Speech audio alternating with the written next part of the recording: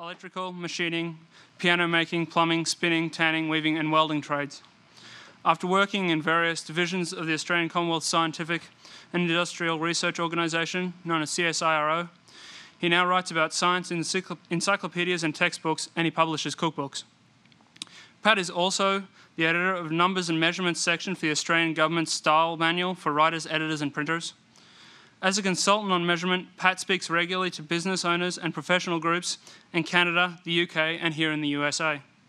Please join me in welcoming at Google, Pat Naughtin.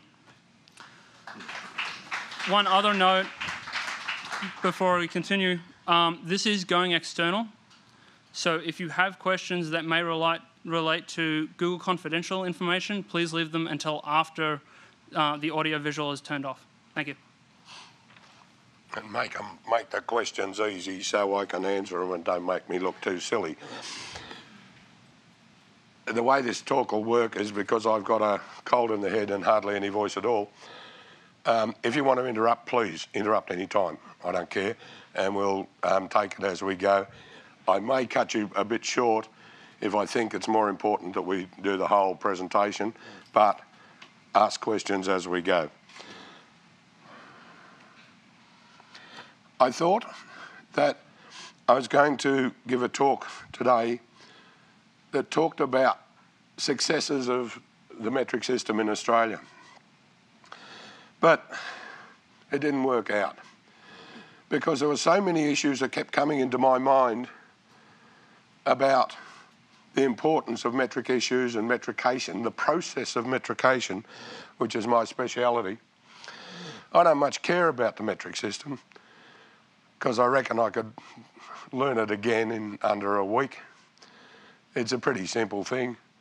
But the thing that fascinates me and has fascinated me over the last 30 years is how people react to the metric system with absolute hatred sometimes, with absolute enthusiasm at other times. And all of those issues fascinate me, and it's the way that humans react, I think, that gets me. Let's talk about one of the issues that came up in a cooking book. And the purpose of telling you a story here is twofold. One is to talk about the whole tradition of how measurement systems work. And basically, this story is about my wife, and her mother was suffering what proved to be terminal Alzheimer's, and she was in a nursing home, and my wife decided that she would prepare a cookbook, and she'd get all the old ladies in the nursing home to contribute to the cookbook, and she got a great stack of papers, some of them in old school copybooks, some of them on pieces of paper, some of them written around the sides of newspaper, qualifying, the recipe in the country magazines. And one particular recipe came, and it came from a lady who was in her late 90s. And in a very shaky hand at the top of the page were written the words, "This recipe came to me from my great-great-great-grandmother." And Wendy put this in front of me and said, "What's a gill?" I said, "I don't know. I'll Google it." Which I did, and discovered you can pronounce it Gill or Jill. But she said, "How much is it? Because I need to tell the people if people are going to be able to cook this old lady's recipe, how much do you tip in when you get a gill of stuff?" So I spent a half an hour on Google, and soon had a little list of 35 different definitions of what a gill was. My favourite was a French coffee cup politely filled. But there were a whole heap of others. And I then realised that Wendy had a problem, not a measurement problem with her cookbook, but she had a problem with tradition. Here was a recipe that came to me from my great-great-great-grandmother, And that old lady wanted to pass it on, and she had some great-great-grandchildren, granddaughters, in fact. So how could she pass on that tradition? Because those two young girls, in a few years' time, if they inherited this book, they'd come across the word gill. Maybe they'd Google it the same way I did, and then get so totally confused that they couldn't make that fruitcake for their families. So the tradition would die. So I pointed out to my wife that she had a little problem. Her little problem was that she only had one choice, and that was to write the entire cookbook in metric units, and then she would have to test cook everything. This proved to be a very worthwhile experience. And the purpose of telling you that story is to tell you about, it's not always just measurement issues, there's cultural issues, there's tradition issues, and so on in every measurement thing. Let's talk about another small issue. Big issue. I was looking at this because some people asked me to write a submission to the Australian government on energy and the energy requirements. That we have a Senate over there, and I was putting a submission to a Senate inquiry on how to measure energy, and I was looking at this, and I looked at it first of all in an energy context, and there's a whole heap of old pre-metric energy units. It isn't like gill. These ones have all got different names. Here's some of them. And I soon realised that I found, Google, I do that a lot. I found all of these different names and things like British thermal units. Because British thermal units are so temperature dependent, the British thermal unit at 0 degrees Celsius, and believe me, there is one, is not the same as the British thermal unit at 16 degrees, and it's not the same as 68 degrees Fahrenheit and so on. Similarly, if you get into calories, those of you who read about calories, especially in Weight Watching and Weight Thing magazines, I've found 22 different kinds of calories. The most predominant difference is capital C calories versus little c calories, which are 1,000 times different. But all the others are percentage points above and below. Above or below what? There is no norm in calories. There is no standard definition because people make up their definition all the time. In fact, the lady who introduced the word calorie into human food discussions was a lady by the name of Dr. Lulu Hunt Peters. And she, when she introduced this into the United States, she defined a calorie, and I suppose it still is, as the amount of heat needed to heat 4 pounds of water by 1 degree Fahrenheit. But that's just for the physicists amongst us. When I looked at those, and I realised I was writing this report for senators. Now, senators in Australia are probably much the same here. They're what you call politicians. Now, politicians in Australia, I imagine that in the United States of America, a great place like this, would be no trouble at all for a politician to understand exactly all of those 95 different ways of describing energy. So when a politician here was thinking about global warming and energy issues and global warming, they'd have no trouble. And they'd have no trouble with the different 8,930 conversion factors they needed to convert between one and the other. I suspect that the Australian politicians aren't so smart. And in fact, when they got their report and they looked at all these things, they wrote away a lot of letters to our scientific organisations saying what is an inch-pound force and stuff like that, because they didn't know. And our very small nuclear industry put in issues about atomic energy units. Our very large oil industry put in lots of words about barrels of oil equivalents, whatever that might happen to mean. because I was in the United States 2 years ago and I went to Texas to the oil museum down at Midland, I think it's at, the Permian Basin Oil Museum, and asked them what a barrel was, and they kindly told me that it never existed, and they just make it up at random when they... So that was the way that our politicians, I think, get terribly confused, because otherwise they'd have to consider the metric unit of energy, which, as you know, is a joule. Oh, by the way, that's a complete list, and it's been a complete list since 1889. All of those others have been redundant, actually, since 1889. But people habitually use them. Sometimes it's just out of habit. Sometimes it's to give credit to one of their friends, you know, that might be named after Hartree or it might be named after a person. But the only metric unit of energy is the joule. Of course, sometimes the joules are fairly small, and sometimes you have to use the multiples. Yeah, mate? It was.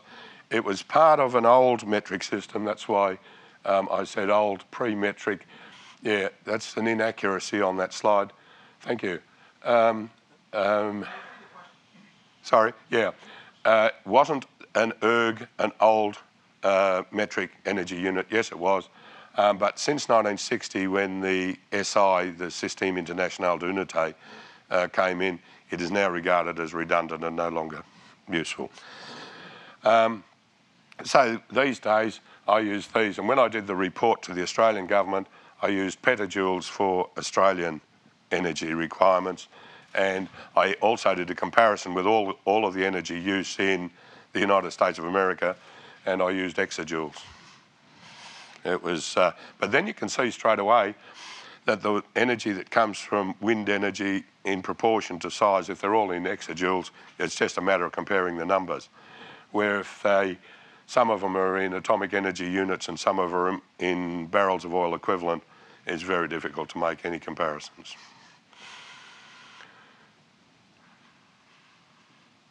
This slide is a remnant, really, of my first approaches to talking to you today, and it was one of the things we learnt early on in our pretty successful metrication in Australia, that metrication is inevitable.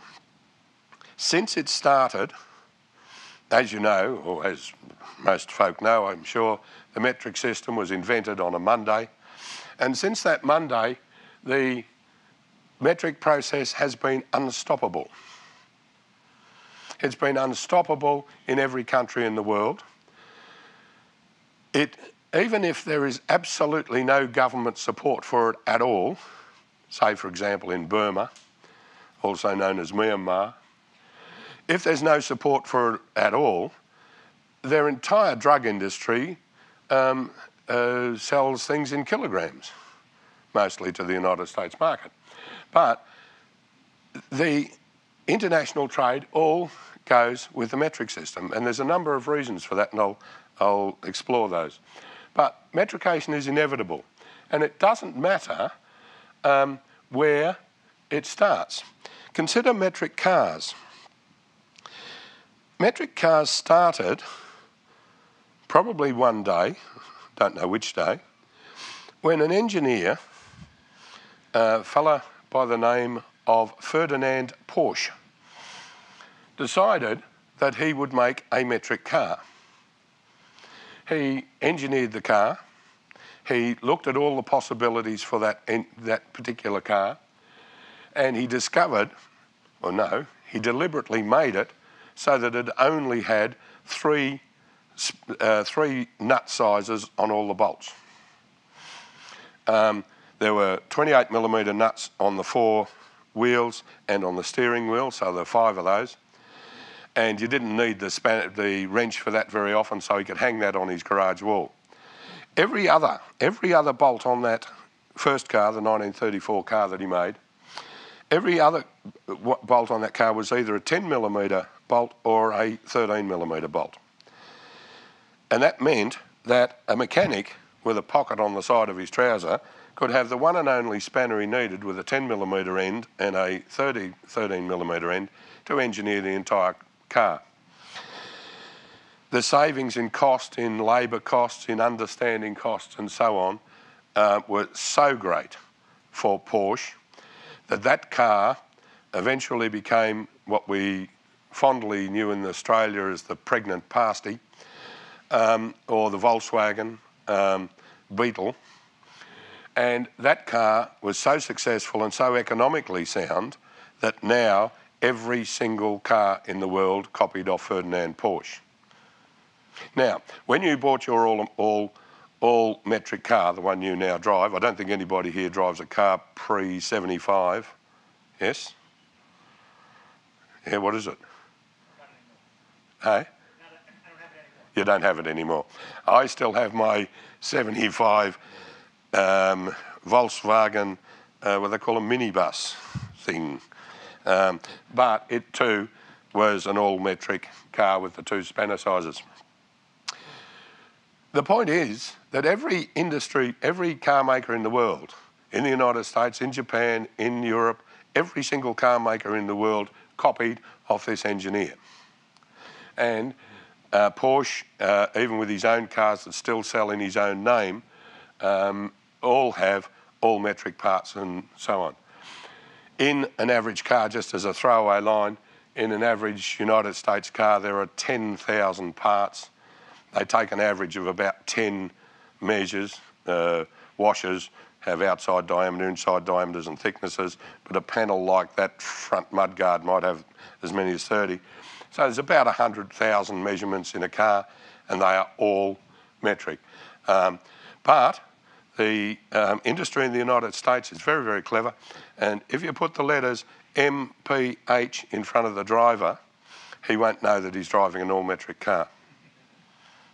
And that's common here. Motorbikes were the last to change over to metric fully. The Harley Davidson, I think, was the last one, and it now is all metric as well. Metric earth-moving equipment has, metric earth-moving equipment has been metric for a fair long time, probably about the 70s. And if you take something like the Kennecott mine in Utah, this little truck here, its tyres are 4 metres high from top to bottom. And this truck sits in the bottom of the mine, and it gets loaded by that one bucket full of that loader there, and the loader dumps 100 tonnes at a time, and they're TONNES, those tonnes, because from the blasting from the rock face to the putting of all the parts in all of the digger and in all of the trucks are all metric. Then they get carted up to where they're chemically treated. The minerals and ores are chemically treated at the top of the mine, and chemists have worked in total metric all the way along the line. Then they have an electrolytic process to purify the copper, all using metric amps and metric volts and so on. And then you bring out this lovely ingot of pure copper, and you label it 500 pounds. Otherwise, people would know, and how shameful it is that you're working in metric, because in the United States there are many, many industries that are sort of seething up with all this metric stuff, but they don't want to tell anyone. However, that doesn't stop the fact that metrication is inevitable. It's unstoppable. It will continue doing its thing. And think about the computer you drive. Is there anyone here who hasn't got a computer? And to the component parts that are designed and cut and so on and, in nanometers, and the dimensions of the conductors all across the chips in micrometers, and then the little legs hanging off the side in millimeters, and the design of the thing across here, and the case itself all done in millimeters, and then just so everybody can know what you're doing, you call the screen 15.4 inches or something. Metrication is inevitable. I haven't overmade this point, have I? I just don't want to. Yeah. But I do believe that no individual, no group, no company, no nation that's ever used as metric for any time has ever gone permanently back to using pre-metric measures. Yeah. There may be a distraction because it's consumers, but the U.S. converted its highway signs to kilometers and miles and then back to miles only in the last 30 years. Yep. And what I'm hearing from some of the engineers is they're now doing the engineers in metric, then dumbing them down for the contractors so that the contractors don't know that they're doing metric design work, because the metric design work, once you get used to doing it, is quite easy. The same thing happened in the United Kingdom, but let's consider the extreme case there. They do all their design and all their construction in the United Kingdom in metric. And I was driving over there a couple of weeks ago, and every 100 metres along the road's a little blue post that tells you how many metres you are from one city or another. Then when you go 1,609.344 metres, you get a sign that says 1 mile. And that's for the equivalent of the MPH on cars. It's just the government there has made it legal to have mile signs on all metric roads.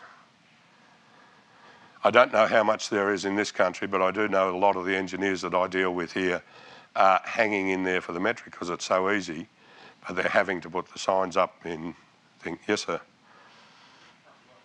Why is there a permanently modifier? The permanently modifier there is that, think about when Napoleon came to power in France. He said, righto, we're stopping all this metric nonsense, and the people who'd been using the metric system for about 10 or 15 years by then, they kept using it underneath bringing back the old measures, and then about another 20 years on, the whole country went back to metric again. I don't know of any case in the United States it's still in abeyance, but I don't know of any case where anyone is, they do the dithering bit. You go to metric, away from it, to it, away from it, and then say, oh, well, the hell with it, and we'll get on with it, is the sort of thing. We were able in Australia, a friend of mine was one of the technical experts on the metric conversion board, and we were able to identify 4 main ways that Australia went to metric that might be useful to you.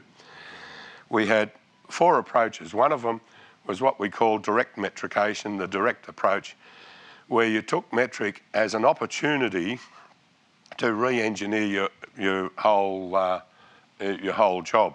For instance, in the building construction industry, our stud spacings in walls used to be 18 inches apart.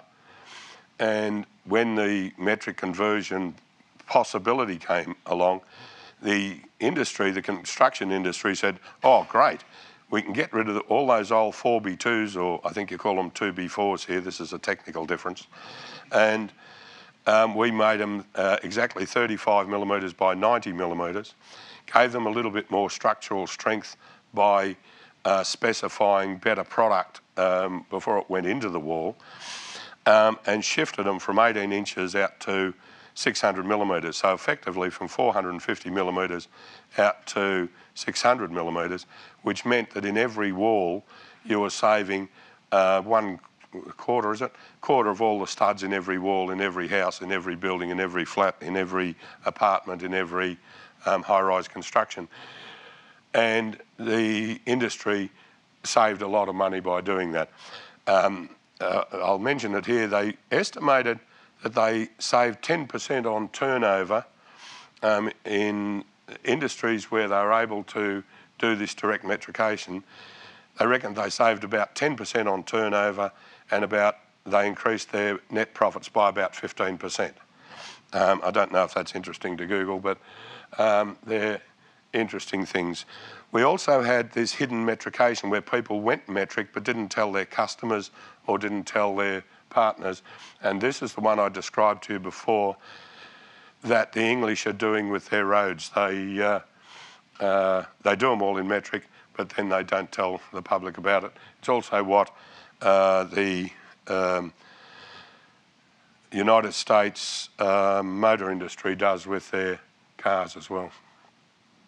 Metric conversion is a very interesting issue. Metric conversion is where you sort of say, okay, let's go metric, but we'll have double-sided rulers. Okay, let's go metric for clothing sizes, for instance, and we'll have women's clothing, for instance, for a 24-inch waist, and we'll make the skirt length 37 centimetres. And a lot of that went on. As it happened, Paul mentioned that I'm a farmer by background, which is not a good trade or a practice in Australia because we have the biggest and the best droughts that you have ever seen. And in between a good quality drought, you get bushfires. Anyway, I'm no longer in the farming business, but I went into building construction, so I know a little bit about that. And then later I went into the textile trade and worked in particular in wool production and in wool testing and measurement. So I saw a number of trades who used direct metrication. I saw not many using hidden metrication. I saw a lot using metric conversion, and I saw a few, but not many in Australia, who use the philosophy, if you ignore it, it'll go away. And there's still a few around like that. Let's talk first of all about direct metrication. What you need to do is you've got to really be clear on what goals you've got and how you're going to achieve them. They've got to be written. If they're not written and you have a general policy, we are going to go metric, then people will make individual decisions, and some will decide on direct metrication, some will decide on metric conversions, some will decide on ignore it and it'll go away, and others, do other things. One of the successes we had was with things like M-days and other time markers. Road signs were an example. Our road signs people, keep in mind that the continent of United States, the continental United States, is about the same size as Australia. So we've got a lot of roads. We don't have as many population as you, but we've got roads going all around the country, especially on the east and south coasts. So we had a lot of road signs to fix. So what they did was they created their budget this way. They let the old signs get run down, basically, over about 18 months to 2 years. They then picked an M-day, a road signs day, and that was a Sunday, and it was the first Sunday in July in 1974. And they chose a Sunday because the traffic was lighter that day and they didn't have, going to work traffic and such. And for the 18 months before that, they spent their budget on new signs, put them in position, and then covered them over with hessian sacking and stuff. Then on the Sunday that I talked about, they went and they cut them all off. From the public's point of view, it looked like the whole nation had changed over to metric signs in a day. There were letters to newspapers that said, oh, there'll be chaos on the roads, there'll be murder, there'll be mayhem. Didn't happen. In fact, the 2 weeks after the signs were put up, there were less deaths on the road, there were less injuries on the road, I suspect because people were more cautious for those 2 weeks. But that Australian plan is subsequently used in India. It was used a year and a half ago, Paul, was it, in Ireland? And they just changed the whole lot over in a day. In Canada, they used a slightly different technique. Instead of using the sacking technique over the new signs, they let the signs run down and then made themselves decals, I think they're called, stick-on signs. And they went around on their Sunday and just stuck them on. Worked for them. Again, it looked like it was done in a day. With direct metrication, there's no conversions. You're not converting from one thing to another because you change over to the new thing and you just do it. It needs strong leadership and strong implementation from all of the industry that you're doing it in. Some industries changed over, did that day plan and had a metric day or an M-day plan. But you needed pretty good leadership from the top to do those sort of changes. You also had to have clear policy statements. And most of them used the opportunity of metrication to resolve other issues. For instance, in one chemistry laboratory I was associated with, they decided that they would have a tea day for all their temperatures. So they changed all the temperatures over to Celsius in one day. And to do that, they also took the opportunity to get rid of all their old mercury-based thermometers that they had in their laboratories, because they always were dangerous whenever you broke them. You got mercury fumes through the place. So they decided that they'd get rid of all of those and, as a health and safety issue at the same time. And so there's always opportunities once you start on the process. For instance, this is an example, the Australian Building Construction Policy simply stated that the metric units for linear measurement will be the millimetre, the metre and the kilometre. But they knew that they'd get into issues with people who reckoned, but this gives us too big a numbers and these centimetres will be better. So they specified that the centimetre shall not be used and the centimetre shall not be used in any calculation, and it should never be written down. The net result of that was that metrication of the building construction industry in Australia was smooth, rapid and effectively completed within 1 year. I know of only two subcontractors who maybe went for 2 years, and one of those at least I know the managing director was going home at night time with these metric drawings, crossing out all the metric numbers and putting in feet and inches.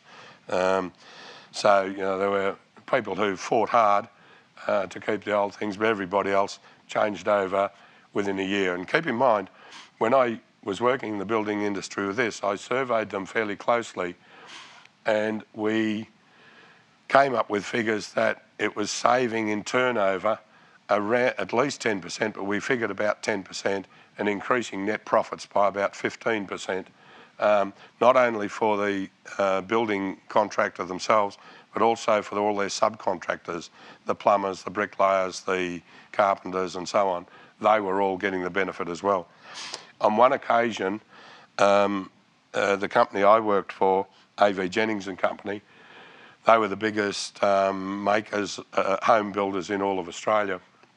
Can't remember how many we were doing a year, but we were working, we only have 6 states and we were working in 4 of them, and we were the biggest in those 4. And we were building a lot of homes, and so the boss, old Bert Jennings, got us to build 2 houses side by side. One was built in imperial measures, the old feet and inches, and the other one was built in metric measures. And we kept all the wastes on the site so that we could see how the comparison at the end of the job. When we looked at the wastes from the imperial feet and inches house, there were 2 5-tonne trucks of waste was taken away from that job, and the waste from the metric house wouldn't fit in a wheelbarrow.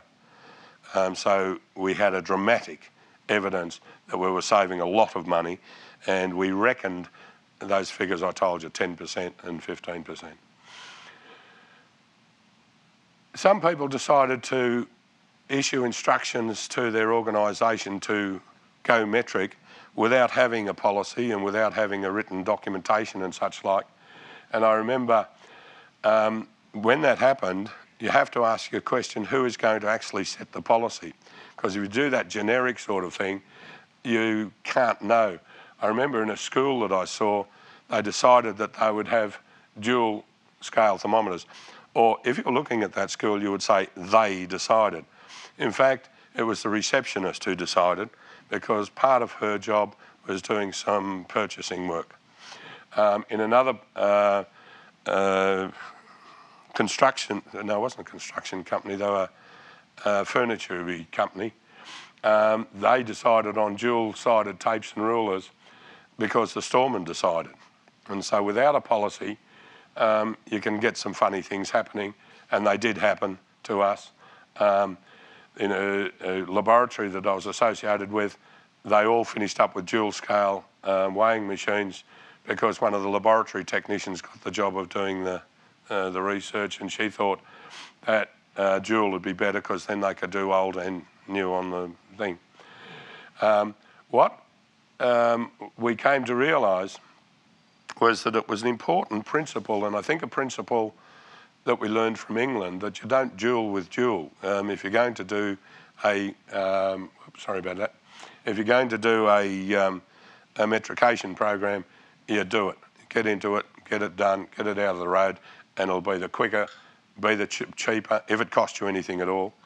So don't dual with dual. One of the issues that's epitomised in all of this, and this is something I had a lot of trouble, extreme trouble with. This is an intellectual problem for me.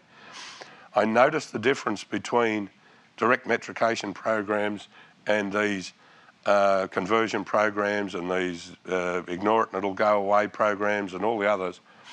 But what I didn't realise, the difference in time between them.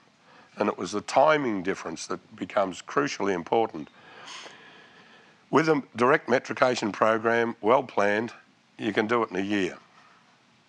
But with a metric conversion program, like all of these are part of really, it can take 100 years.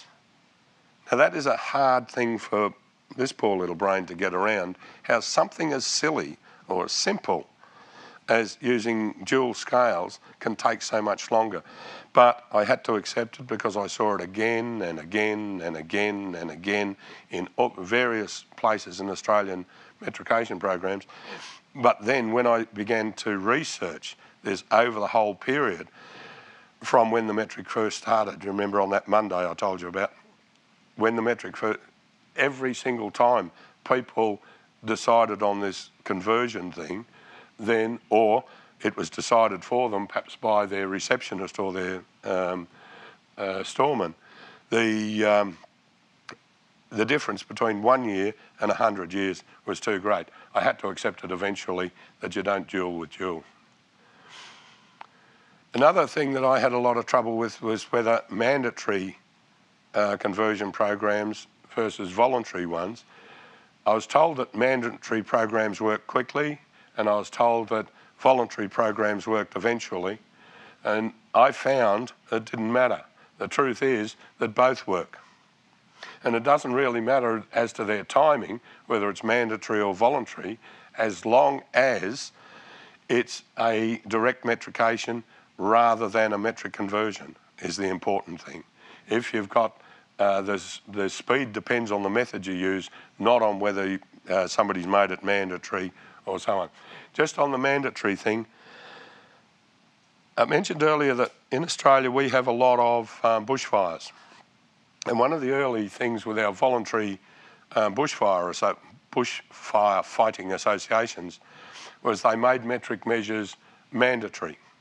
So that if, say these three guys in the front here were on a truck and one of them says, we better go over there 15 yards and put that out, his truck leader would have to report him for using yards because he's just endangered the life of everybody there, potentially, because we don't know whether it's yards or feet or once we get into that thing. And so we did have some mandatory things like firefighters. Firefighters in Australia do not use any of the old measures. And they're trained in how to estimate how many metres a thing is away, how to look across a valley and see whether something's 5 kilometres from here and all of the other things. And if they try to use old measures, it is mandatory. Okay. The other thing we learned about early on was this whole business of whether we should use vulgar, I think they're called common fractions here. Is that the right term? Yeah, same thing. Common fractions and decimals. And engineers and generally numerate people like mathematicians, scientists and other people who have strong numeracy skills they'll almost bleat at me and say, but all you have to do is move the decimal point. And I remember being at a session with a group of plumbers, and the plumbers came out for their morning tea, and I remember one plumber saying to the other one, "What's a decimal?" And his friend said, "Yeah, and what's the point?" Because they didn't understand this moving decimal points and things around, because they did things differently, and they had a better mindset. So in the building trade, we had a better thought that no fractions are necessary at all, ever. And we took a number of decisions that would go down that path, and that has proved to be enormously successful.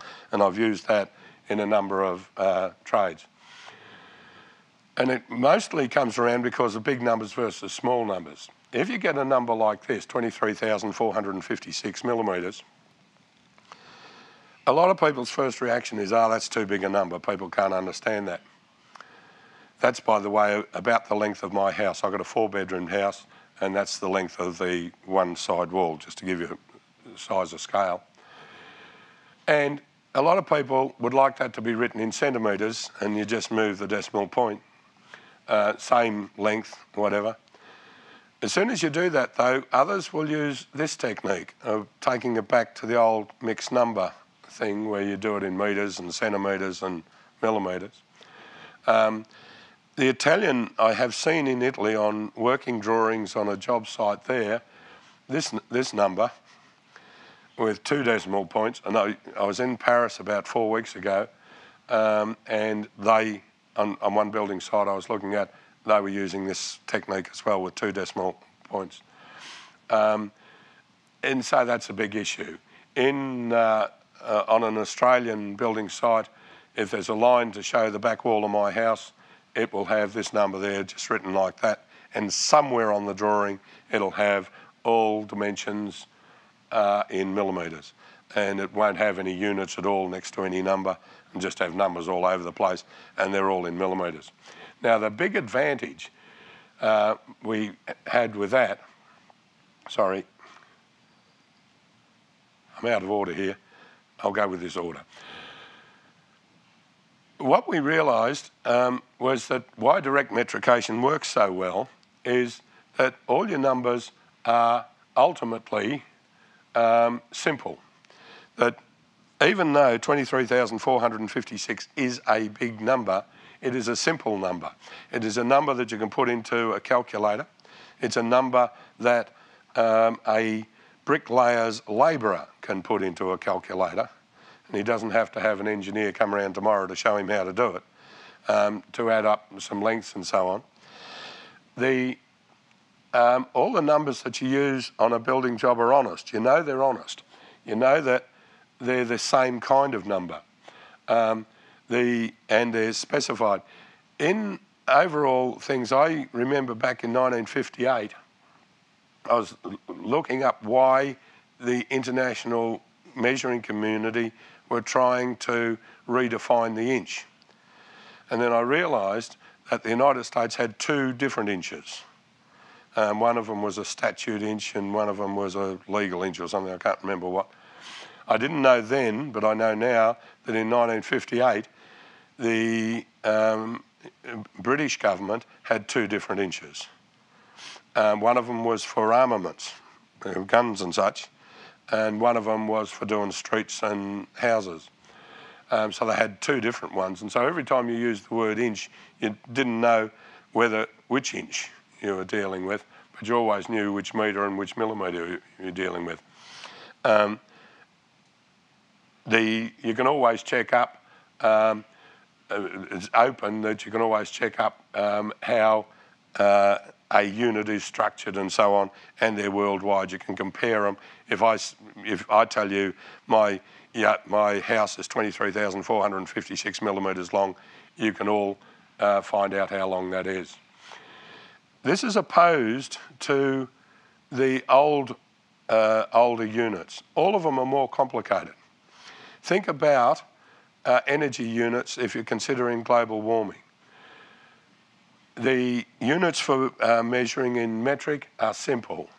The units for measuring in all of the old measures are complicated. They're usually obscure. You usually have to have a long discussion as to what the meaning of any of those words mean. If I say to you the word calorie, then you need to consider what its definitions and what its meanings are. Often they're secret. The unit for measuring oil, which you see the price of in the paper every morning, is a barrel. But that barrel never actually existed. It was a secret of collusion, really, between the oil companies. Actually, I withdraw the word collusion because they did it independently and they made a number around about 42 gallons or 159 litres or something like that. But it wasn't open to the public, and it still isn't. Let me give you an example. This morning, say the price of a barrel of oil quoted in the New York Times, let's say it was about $64. At 159 litres, that makes it about 40 cents a litre, or in US gallons, say, where am I up to here, about $15 or something. Sorry, $1.50. How much are you paying for your gasoline at the moment? $3. So it's costing the company $1.50 and you're paying $3. That's fair and reasonable, isn't it? Okay. Now, in all of your minds, there are fair and reasonable arguments happening. And they are, but they've got to distill it, they've got to market it, they've got to transport it, etc., etc. Is that fair?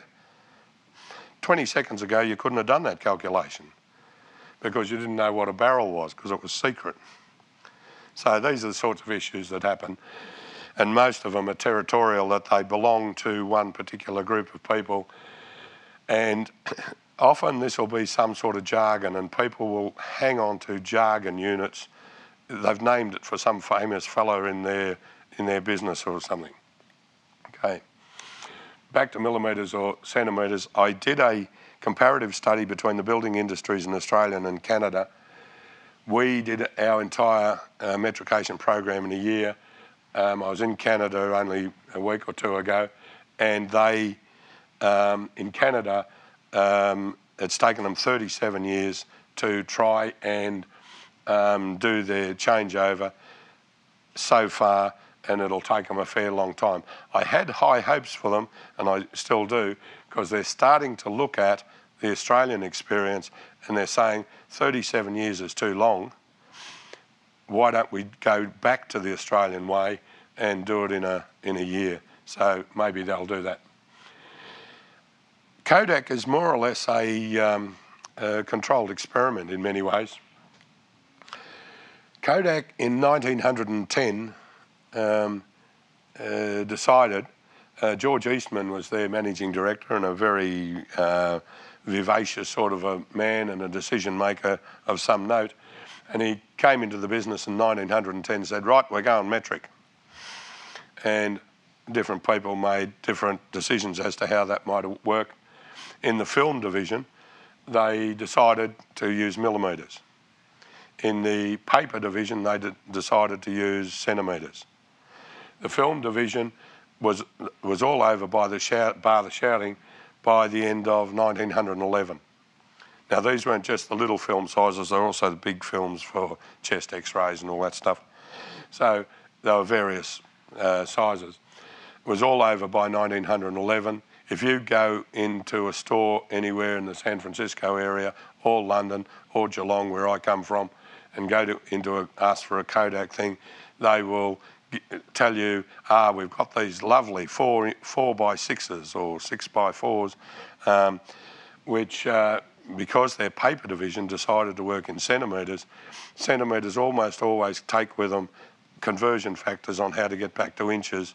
And so where are we? 1910 till 2007, 97 years later, they're still struggling. I also saw the same thing happen with builders and textile workers. Builders were all over finished in a year using millimetres. Textile workers are still struggling 37 years later using centimetres. One of the reasons for this is that millimetres come as whole numbers. The precision on a building site, if it's to 1 millimetre, will be in whole numbers, and you'll get people will work and try to cut something to a millimetre. If a textile worker is, say, making a tailored vest, the tailor might want to work better than a centimetre accuracy. So when they get past centimetres, they usually then go into halves or quarters. And there's one notable person in your trade, a fellow by the name of Bill Gates, I think his name is. And if you look in Microsoft Word, convert it into metric units, it'll go into centimetres, and the centimetres will be divided into halves and quarters. It's no longer a decimal system the way it's applied there. Also, millimetres gave all whole numbers, where centimetres gave mixed numbers, like how many metres of cloth might be 3 metres plus 23 centimetres plus some millimetres or a half or something. And these proved to be difficult for the workers in the factories to deal with. So let's look at the approaches to the metric system and summarise a bit. That if you try the ignore it and it'll go away procedure, one organisation that have done this pretty consistently are the theologians and Bible scholars when they translate from old texts in Aramaic or Hebrew or whatever. When they come to a measuring word like hin or bath or cubit, they don't touch it, they leave it there. And there's a reason for that. Over the various books, they change in length and size according to the context. So they just ignore it and hope all this metric measurement thing will go away. And basically, they're working on probably about a 10,000 year time scale. The hidden metrication thing, one of the measures that you're all experiencing right now is a thing called shoe size. When you go to buy some shoes and you say, I'll have a pair of shoes that are size 7 or 8 or whatever, do you always get shoes that fit perfectly and wonderfully and so on? I don't. How bad is that? In my case, I'm a very bad shoe buyer, and to me, maybe 1 in 4 will not do what it needs to do. And I'll say things like, oh, perhaps they'll stretch, or I'll wear them in. But generally it doesn't. So shoe sizes were set at that length of a barley corn, full and round, chosen from the middle of the year in 1215 when Magna Carta was signed. So think in terms of hidden metrication, perhaps taking 1,000 years. Metric conversion, the experience seems to be that takes about 100 years, minimum-ish. And direct metrication, 85% of industries in Australia, about a year. And that's just the way it worked out for us. We were lucky that a lot of our industries did that, and that direct metrication was successful for us for a social reason, which I'll now look at. And that is the idea of social proof. Think about this. You're in Singapore and you're standing on the side of the street, and there's a red light, pedestrian light, a red character standing with this light there. 3 people come to stand next to you. 3 people come to stand opposite the road. The man's still sitting there with a red light. 2 of these people start to walk across the road, and all 3 of those start to walk across the road. How do you feel? The red light is still there. Do you wait for the red light? Or do you look at what's happening to the local people, you think they're local people, and you go with them? I don't know. Mostly I go with them, especially in Singapore and in London, you do that. In the United States, I don't. I have no courage at all in the United States because most of the drivers are driving on the wrong side of the road. Pedestrian lights give you a feeling for this social proof idea, and I think this is absolutely crucial to most metrication programs. All fashion is about social proof. You wear this colour garment this season or this shape of garment this season because others are doing it, or because you are a leader in a particular fashion area. And this is, you are providing the leadership and the social proof, and others will follow you. You see this with pop groups, how people simply go along the way. I saw it this year in a group of the Royal Society. Now, the Royal Society seemed to me all through my life to be a pretty worthwhile organisation for leadership. So I went to their summer science school display this year. It was held at the Royal Society building in London. They had 23 poster displays all around the place.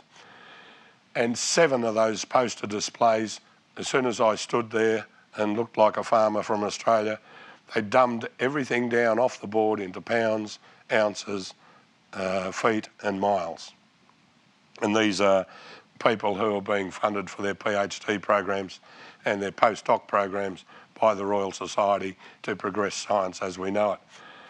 I was reasonably flattened by that until I realised that they were reacting to what the others were doing around them in dumbing it down, because that's what you do when you're dealing with the public. And it's the others are doing it, therefore it's right for me to do. If those people walk across the road, then I'll go too. That sort of stuff. I then came here to the United States and I was invited to speak to a group at the National Institute of Standards and Technology. And I talked to the people there, and they kindly then showed me around various sections of NIST.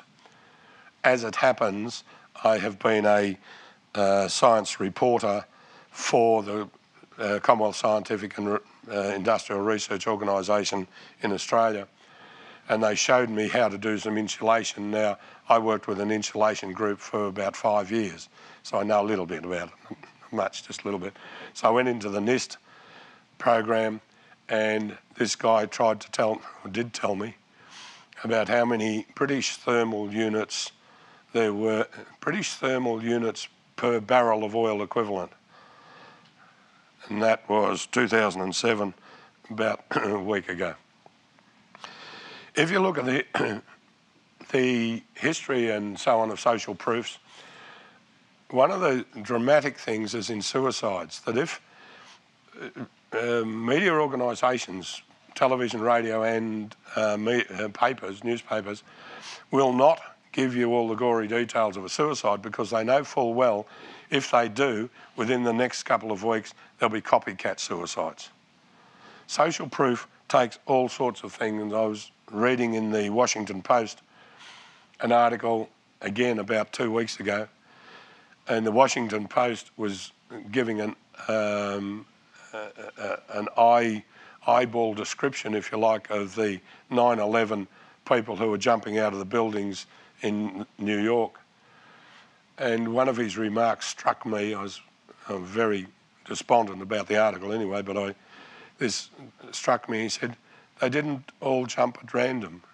He said it was almost as if they were waiting until somebody jumped, and then they'd all jump together because they'd seen somebody else do it.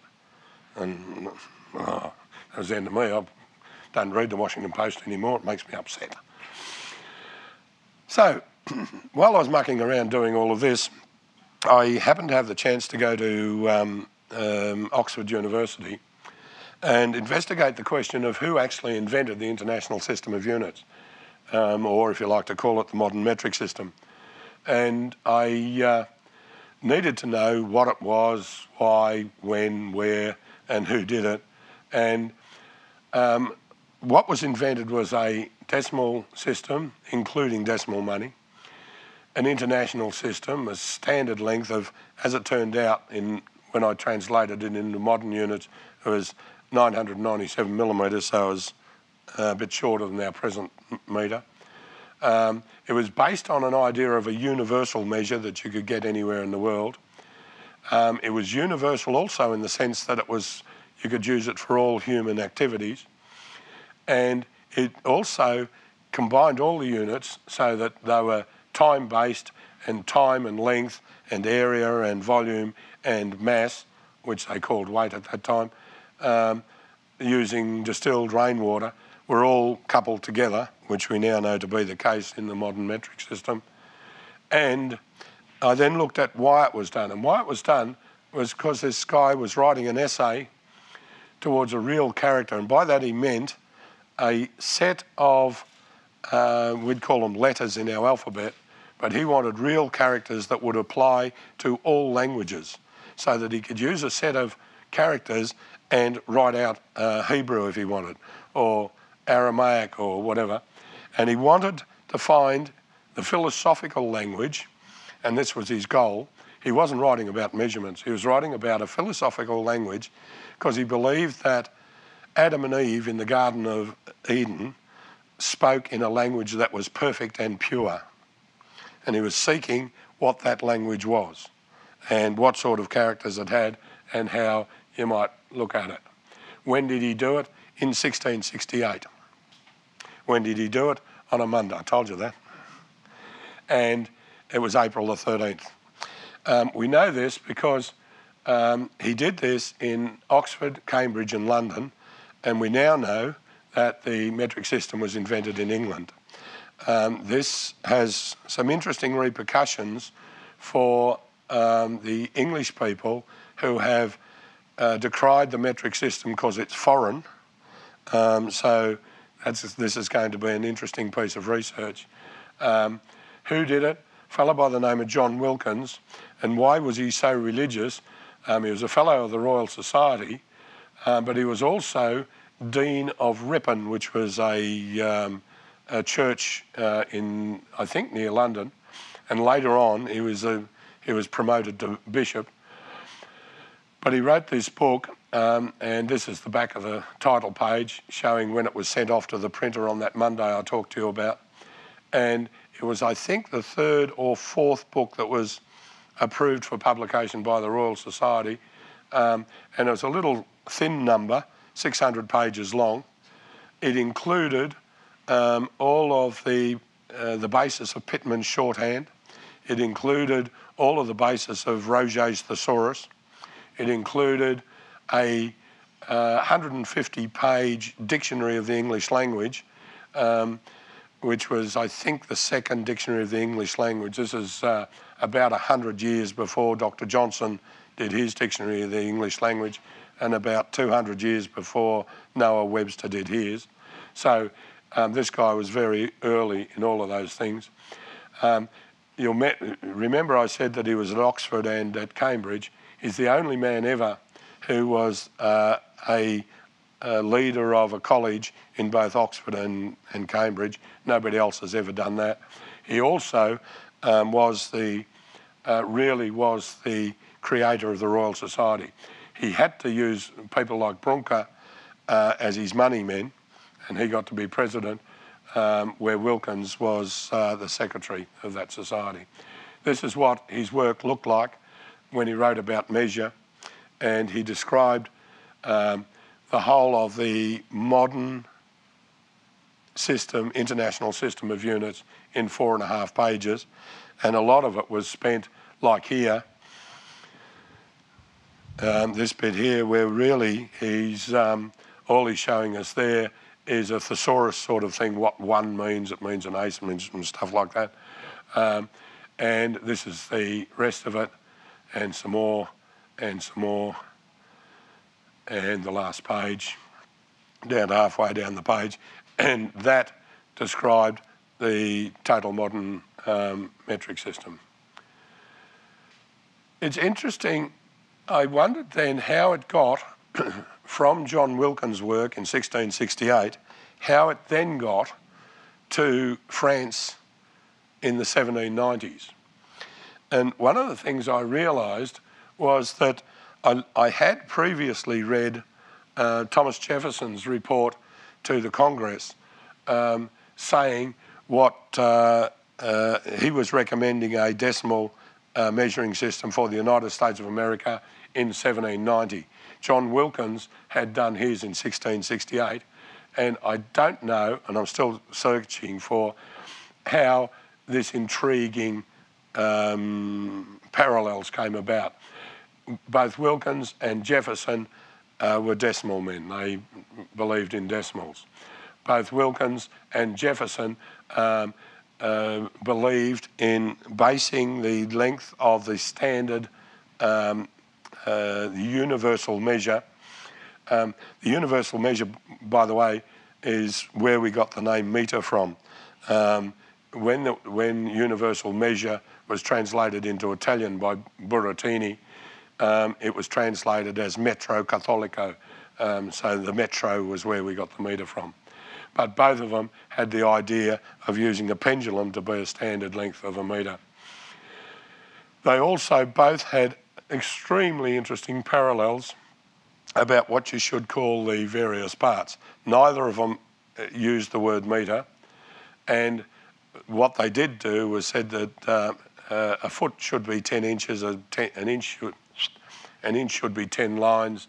One of them said a line should be 10 points, etc., and so on. The parallels are so great that I need to investigate this further and find out the part that Thomas Jefferson played in this. Thomas Jefferson, you will recall, before he was President of the United States of America, prior to that he was Vice President, prior to that he was Secretary of State, and prior to that he was Ambassador to France. And he was trained almost like an apprentice as Ambassador to France by another character by the name of Benjamin Franklin. And Benjamin Franklin was the man who pushed through the idea of decimal money in the United States. Thomas Jefferson and his friend George Washington were the people who pushed that through as law in 1790, and that's why the United States got the very first decimal currency in the world that every other nation has now followed. It took us until 1966. We're a bit slow over our side of the pond, but that's the way it went. The metrication process started way back with Fibonacci giving us decimal numbers, Simon Stephen with decimal arithmetic, Edmund Gunter. You can look at Edmund Gunter's work anytime you like if you're flying in a plane over the United States of America, because it was all surveyed using Edmund Gunter's chain. That's why all those squares are there. It was Mr. Gunter. John Wilkins, of course, I've mentioned. Blaise Pascal, if you've got a minute afterwards, I'll show you the first, what I think was the first computer in the world, probably the first calculator. And Blaise Pascal made a decimal calculator in 1640. Thought he was going to make his fortune out of these adding up machines. The only one of those who made a fortune was Simon Stephen, who came up with a set of tables for working out compound interest on money loans. And it was in print probably till 20 or 30 years ago, from 1585. He did all right.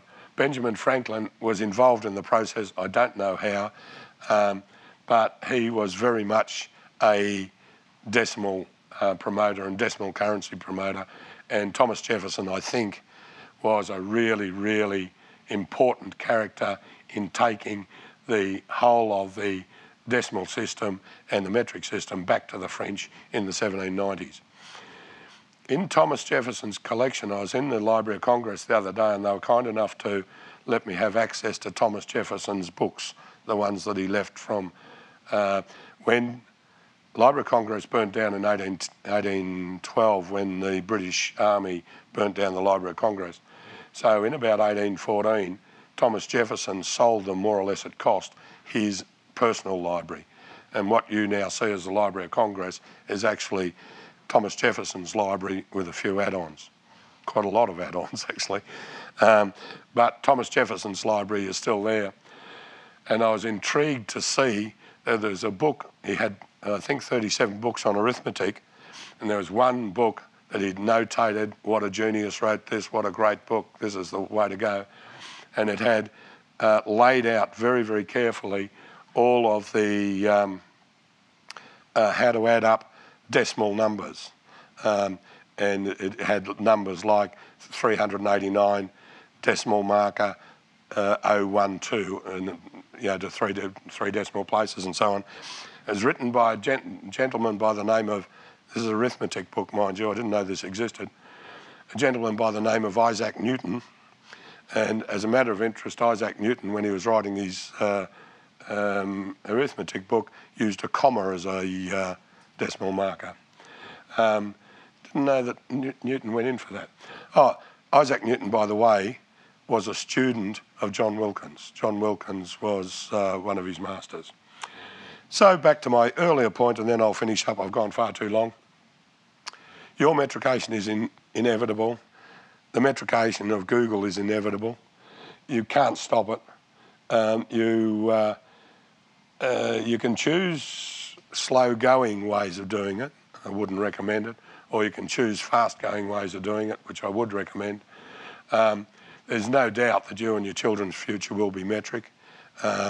The whole of the United States, as I see it now, it's more or less, I see company after company after company seething away to get the advantages, the cost advantages and the lack of error advantages and so on within their company structure and in their purchasing and where they can even in their sales. But none of them want to tell the public about it, or their politicians probably.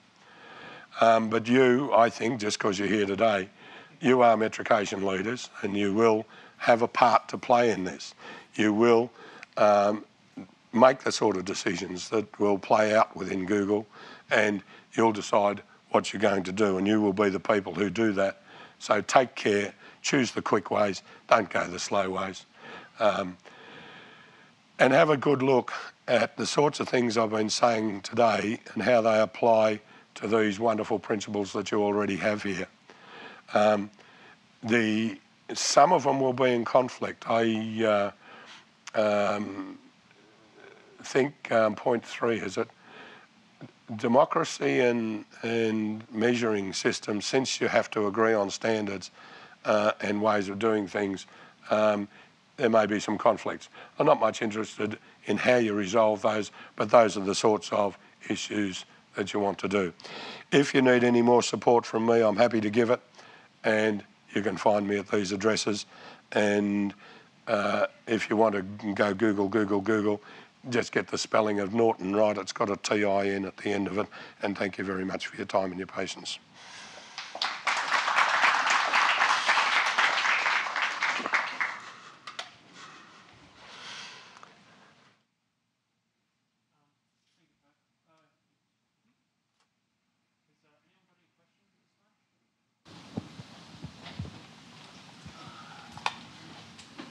So you talked a bit about in going metric, some standards, it's like building construction standards, would change along the way. I guess so. 2 questions. One is, how important is that to be obviously different as you go completely metric? And then 2, how do you deal with the things that aren't there yet? Let me describe the Australian experience first.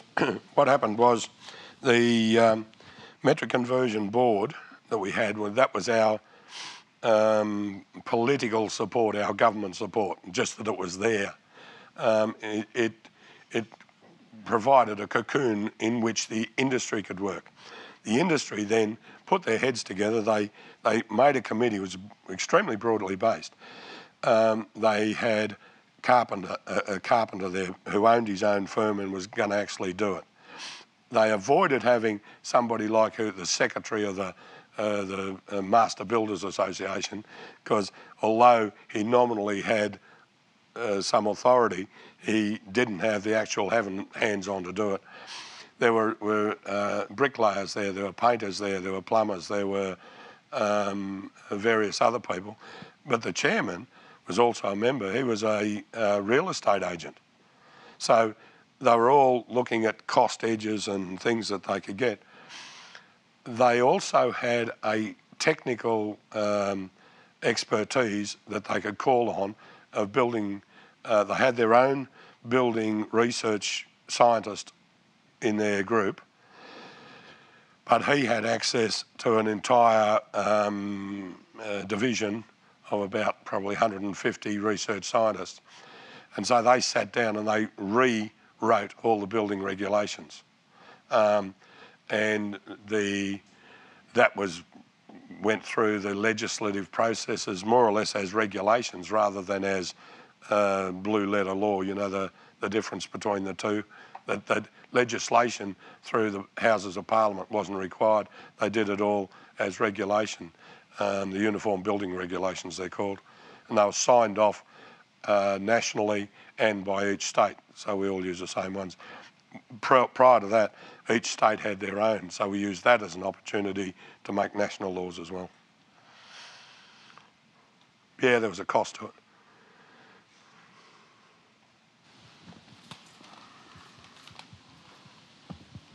So one place where everybody still has vocal fractions is in time, 24 hours a day, 60 minutes an hour. Is there any initiative towards metric time, or what is your opinion on it? To the best of my knowledge, there is no feasible. I've seen some good attempts at that, but the social issues are going to be far greater than the technical issues. Personally, I think as a step in that direction, this is a pure personal view from Pat Naughtin, I have a problem as a practical builder that the metric system, the international system of units, the SI, none of those gives me something that I use as a builder every day, and that's a right angle. That's a right angle, that's a wrong angle, right? And I like right angles. And right angles, there isn't one in the metric system. They have a radian, which is a ratio thing, but curiously, when the French realised the problem with the pendulum method of getting a universal measure, they decided to do a measure of a line of longitude as long as they could. So they started theoretically in Barcelona in Spain and went right through up to Dunkirk, I think it was, at the north end of France, as far as they could go. But they were really dealing with a quadrant of the Earth, a right angle. And one of the reasons I think they chose that was that in 1790, all the rage around the world, I mean, computers and Google technology, and these are buzz technologies of the now, right now, today. But in 1790, go back 20 years, they had only just discovered that measuring time around the world would give them latitude things. The watch that Harrison made had only just been done 30 or 40 years beforehand. James Cook had only just started to map the whole of the Pacific and the Northern Atlantic Ocean and so on. So all of those issues were happening then, but they never took to that quadrant. Think of a quadrant divided into 1,000 parts. Let's call the unit of one quadrant, let's call it a quad, and then divide it into milliquads. Then the whole time issue becomes a separate one. Angles is probably more important in buildings and so on, as far as I'm concerned. I don't think I answered your question. I don't think I can. Anybody else? So one of the things that we're seeing as computers become popular is the binary system. Yep. And since that's based on a power of 2, you get 2 to the 10th as 1,024. It's almost 1,000. So we say 1,000 bytes or a kilobyte, even though it's a little bit more. And as these numbers get larger, you get up to a gigabyte. These fractions are actually adding up, and it's creating some discrepancies. For example, if you buy a gigabyte hard drive, that's actually a billion bytes on the drive, whereas your operating system is going to expect the extra fraction there. So we're seeing occasional discrepancies here. Do you have any advice for how to deal with that, or should we just tell the world to go to I think it was the IEEE has already addressed that issue, and they came up with a new set of prefixes that instead of being, say, kilo is 1,000, so a kilometre is 1,000 metres. They came up with something called a kibbe, I think it is. Somebody else will know about it. And it's 1,024. And gibbies, mibbies and such like. Look for those. And I think it was IEEE that did it, but not my area. Over here, I think, please, Paul. Hey, thanks. You mentioned some time ago that metric units resulted in vastly less waste in the construction industry. Could you give some examples of how that savings comes about? A number of ways. First of all, simply errors in measurement.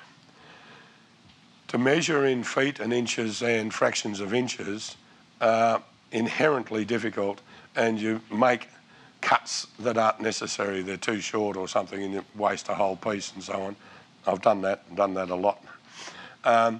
The other thing they did was to get, say, a piece 2x4 was always nominal.